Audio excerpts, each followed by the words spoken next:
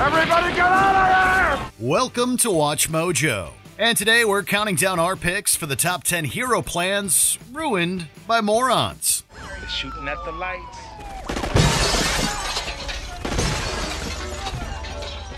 They're going after the lights. For this list, we'll be looking at premeditated attempts by a protagonist to achieve a specific goal that are foiled by a thoughtless other party. We're not necessarily saying these morons are always dumb, but they definitely made a stupid decision here. What perfect schemes of yours would have worked if not for meddling dunderheads? Let us know in the comments. Number 10. Maintaining a secure shelter. Dawn of the Dead. Amid a zombie apocalypse, survivors Steven, Peter, and Fran managed to take refuge in a shopping mall. They'll never get through there. Enough of them will. And it ain't just them things we got to worry about. Although director George Romero opined that filming in the mall was hell, the three characters enjoyed an oasis of safety and modern convenience. That is, until a biker gang led by Tom Savini's Blades crashed the party. What do you think? Go hit him now or tonight?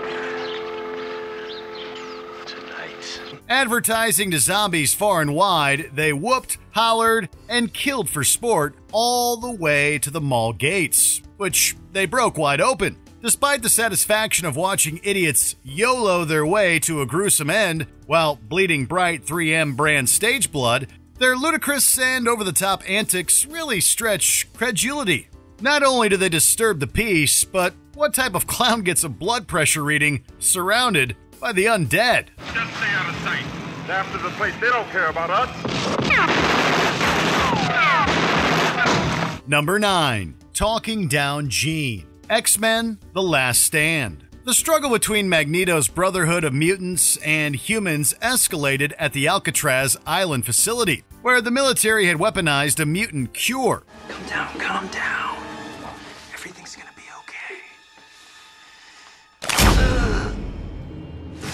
To make matters worse, Magneto recruited the Phoenix-possessed Jean Grey, who tended to murder anyone in her business. Although Jean could have probably used an exorcist or a nap, the X-Men were determined to appeal to her good side to talk her down. It's over, Jean. It's over. Unfortunately, a derpy group of grunts decided to piss off the mutant goddess, resulting in almost everyone getting disintegrated by Phoenix Rage instead. The abrupt attack on Jean also makes it hard to tell, were they soldiers or NPCs? In any case, it really makes us shake our heads.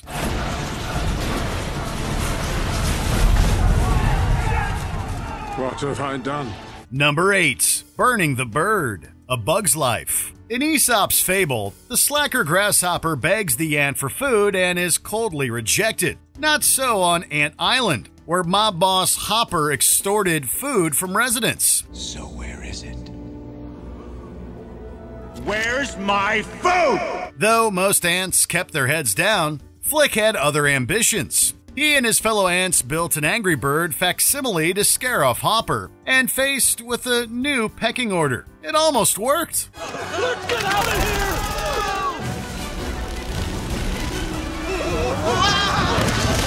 Don't let it get me! Don't let it get me! Sadly, no one told Punchy Circus Flea PT about the ruse, and with a daring assault, the little ringmaster set the bird mock-up on fire, ruining the hoax. This led to Flick being publicly beaten. Ouch. We do have to admit, though, if this blunder wasn't so painful, his boldness was actually impressive. Whose idea was this?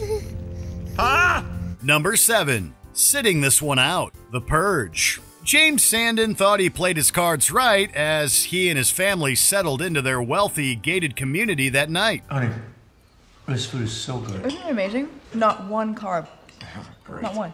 Despite the patriotism of the new founding fathers and all the social hype, something about an anything is legal including murder holiday just didn't strike him as a fun family event. No harm in sitting this one out, unless of course your teenage son Charlie disobeys strict lockdown orders, disables the security system, and lets in a desperate stranger. Come here!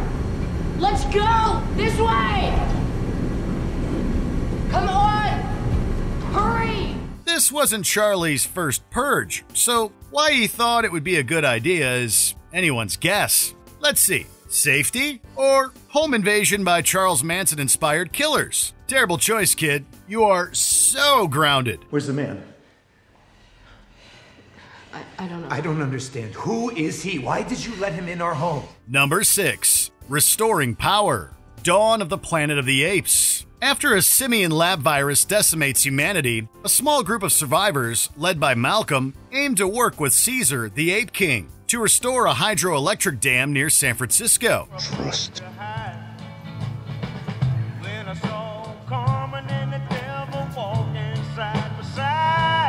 Carver, a former water worker, seemed a good fit, if it weren't for him being a paranoid bigot who blamed apes for societal collapse. After reflexively shooting an ape, he was told not to bring weapons. But again, he was found with a gun, pointed at Caesar's son. Keep it in your pants, dude. Said no. It's really a miracle humans and apes could make any progress with this guy around. There's certainly a bit of guilty pleasure when Carver finally gets fired by both groups, then retired. Great resume, but wrong fit.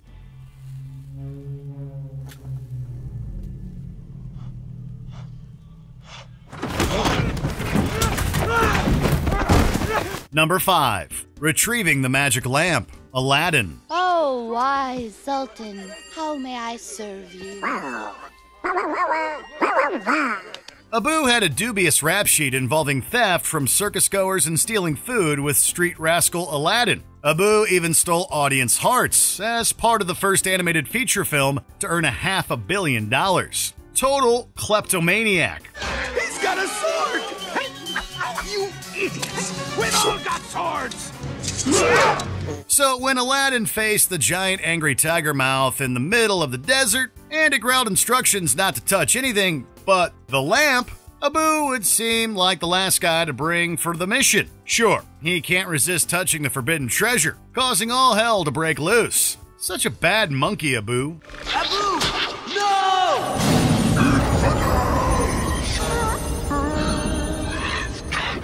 The forbidden treasure.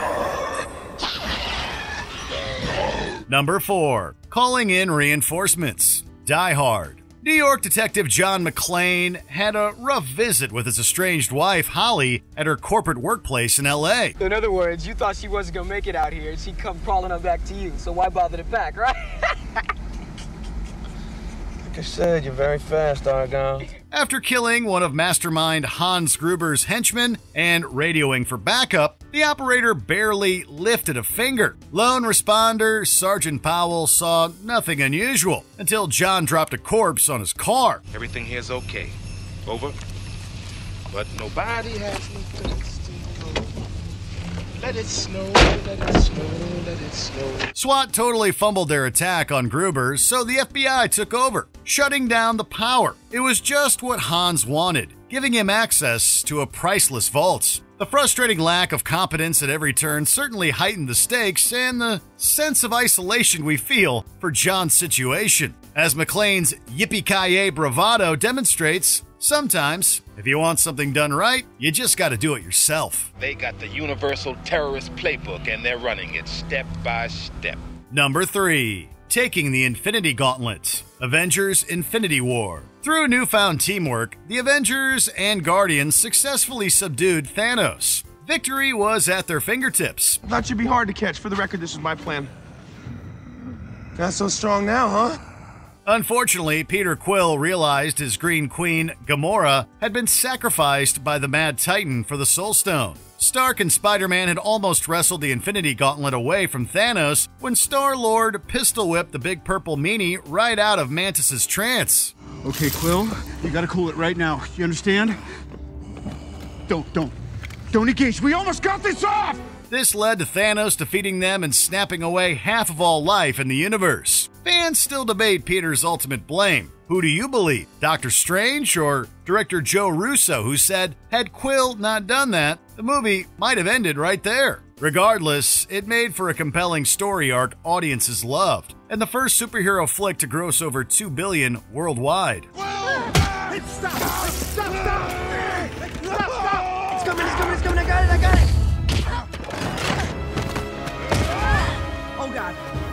Number 2. Handing off the ransom. The Big Lebowski. Jeffrey the Dude Lebowski wanted a new rug after a home invader peed on his, mistaking him for a wealthy magnate of the same name. Your name's Lebowski. Your wife is Bunny. My wife, Bunny? Do you see a wedding ring on my finger? The millionaire then asked the dude to deliver ransom money, believing his trophy wife was kidnapped. But when bowling buddy and nom-vet Walter Sobchak tagged along, he revealed a surprising unhinged plot at the 11th hour to give the kidnappers a bag of dirty undies instead. What the hell is this? My dirty undies, dude. Laundry. The whites. Walter, I'm sure there's a reason you brought your dirty undies, man. That's right, dude. The weight. The ringer cannot look empty. As that scheme failed, headstrong Walter improvised with face-palming bombast in one of this cult favorite's defining moments. John Goodman's convincing performance of an absurd character obliviates any rancor we have for Walter's buffoonery. Although he momentarily ruined the dude's chill, we got bound up in stitches, and ultimately, the dude abides. Walter, I love you, but sooner or later you're gonna have to face the fact you're a goddamn moron. Before we continue, be sure to subscribe to our channel and ring the bell to get notified about our latest videos. You have the option to be notified for occasional videos or all of them. If you're on your phone, make sure you go into your settings and switch on notifications. Number 1. Keeping bad spirits locked up. Ghostbusters. Maybe Venkman should have let New York government stooge Walter Peck examine their ghost storage facility once he used the magic word. What is the magic word, Mr. Venkman? Please. For when the EPA inspector returned, it was with law enforcement and a personal vendetta to shut down the Ghostbusters operation. Spangler, Venkman, and a city worker warned of potential danger, but he insisted. I'm warning you, turning off these machines would be extremely hazardous. I'll tell you what's hazardous. You're facing federal prosecution for at least a half a dozen environmental violations. Now, either you shut off these beams or we shut them off for you. Forced to shut off containment, they plunged the city into full poltergeist infestation. Letting things get personal made Peck a rash, vindictive antagonist. William Atherton's portrayal made us love to hate him, especially when the Busybody's action allowed the return of the demigod Zool and the Stay Puft Destructor. Almost destroying the Big Apple must have left a bitter taste. Luckily, Peck had a sweet marshmallow chaser.